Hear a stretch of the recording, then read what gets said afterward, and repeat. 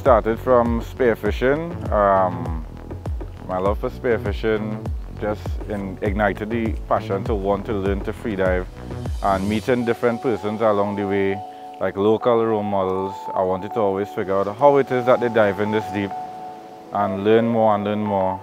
And I guess that is where really started the passion, the will to go deeper.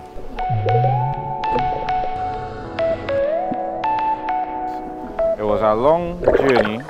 It would have been faster if I had the direct supervision that I have right now. It would have been a much faster journey. But a lot of trial and error happened throughout the years after freediving and practicing. I would have gotten the opportunity to do an instructor training course. And after doing the instructor training course, I realized I really have a gift and a talent for it. So I decided to test myself and set some national records for the country, because no other male person did it before me.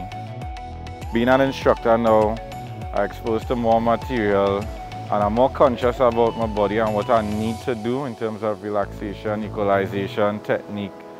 So I come to the YMCA pool to refine my technique, rewatch my technique, and I also do line diving sessions out in the ocean with the same buoy and the counterballast system. So I reach target depths in different disciplines and see exactly what I need to work on, whether it be mental state, CO2 tolerance, breath hold, physical conditioning, or as I mentioned before, technique. Major support, honestly, would be the person who taught me to be an instructor trainer, his name is Virgil Price.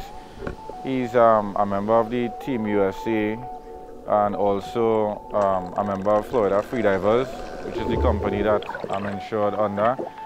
He would have believed in me and given me the first opportunity to go to Dominica to train. He paid for the tickets, everything, and I just trained there, and he was like, yeah, I think you're ready to do some good things, do a competition. The depth for bifins and the other disciplines will be different depths, right? So bifins, the depth record is 54 meters. If you calculate that into feet, but 54 meters below. Then the record for free immersion, which is you're pulling the rope and you're going down, that is 51 meters. The record for no fins, where you're diving without fins and mask, that is 30 meters. And yeah, that's the three current disciplines where records are set.